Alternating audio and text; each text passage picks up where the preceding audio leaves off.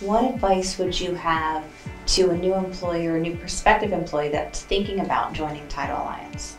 Congratulations for having the conversation. Thank you for taking the time to even explore us. I'm sure if you're a seasoned person, but you've been with a company for a long period of time, you're probably sought after by other companies. And one of the things that I'd like to just really emphasize is our commitment to our employees. It's finding the people that can be great, putting in an opportunity where they feel like they're respected, and provide an opportunity or platform for them to grow. What would you say are some of the benefits for a new employee coming on? I think first and foremost, we need to provide an environment where they feel appreciated, where they have the opportunity to grow if they so desire.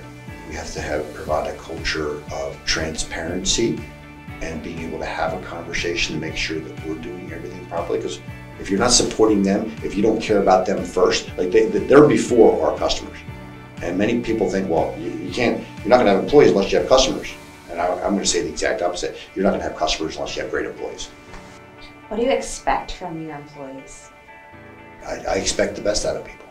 And in turn, I feel they should expect the best out of me, the best out of our team, to make sure that we're doing our job to properly support them.